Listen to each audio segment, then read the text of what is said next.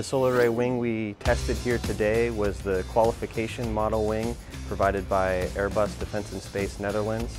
For this test we just have one functional wing, and it's the qualification model wing that went through more full qualification testing in Europe.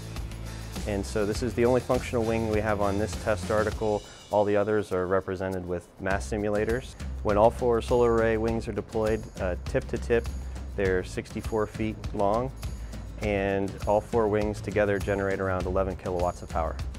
So this test, there were several things that we looked at. This was the first time we used those thermal knives to start the deployment sequence, and that allowed cut some tethers that then allowed the solar array to deploy. We wanted to test the locking mechanisms to ensure that it locked properly in space, because anything that could possibly go wrong we wanted to see test down here so that we can ensure a successful flight and deployment.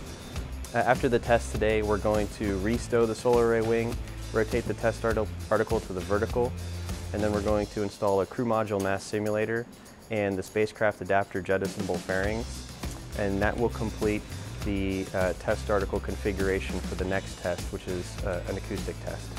After we go through all the tests that we're going to do here, we're going to do some acoustic tests to simulate the launch environment, vibration tests, and some pyro tests. And at the conclusion of those, we'll do another solar array test, and we'll determine whether or not it survived that environment.